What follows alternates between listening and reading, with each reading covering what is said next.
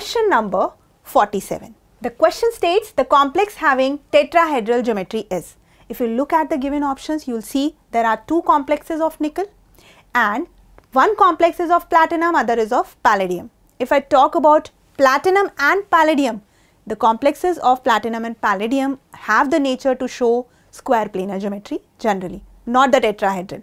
While if I talk about nickel can form tetrahedral geometry, in which case that we need to know. So first of all, you need to just consider that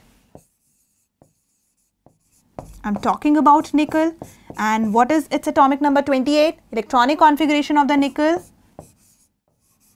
argon 3d8, 4s2.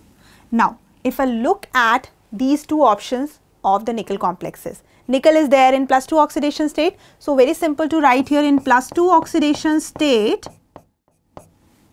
it is having 8 electrons in D subshell. Now let me fill here the 8 electrons.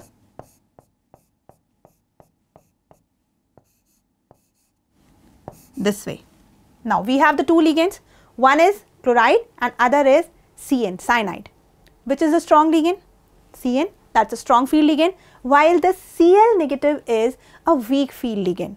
Weak field ligand is not able to cause pairing in the d orbitals of the nickel.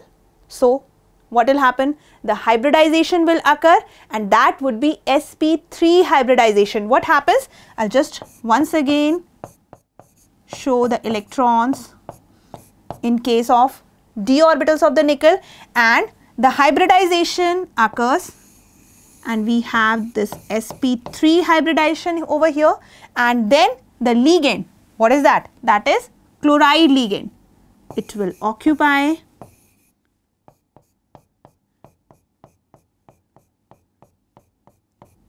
these hybrid orbitals, sp3 hybridization, and that results in the formation of tetrahedral geometry.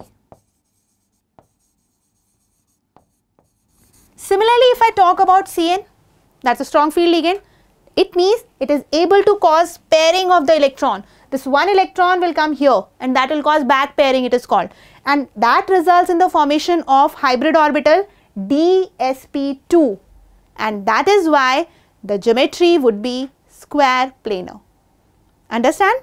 Yes. On the basis of this, we can simply say the only one complex is here that is showing tetrahedral geometry is tetrachloronickelate, and that's why I'll choose option 1 as my correct answer. I hope this question is clear to you. Now the turn is for the next question, that is question number 48. Now students, let's take question number 48. Which of the following is a didentate ligand?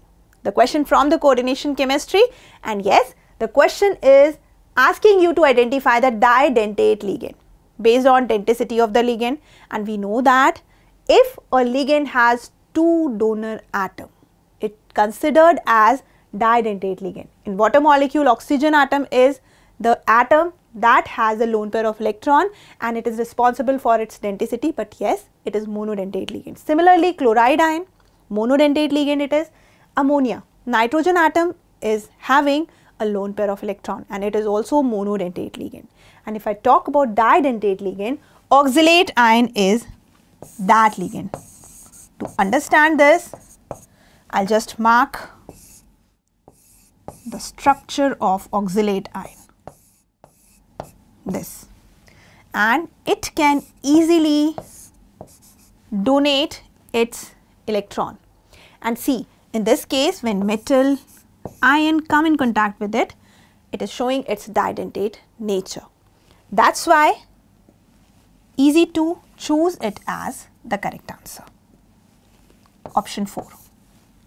Let's take the next question. Question number 49. The complex used in the treatment of cancer is.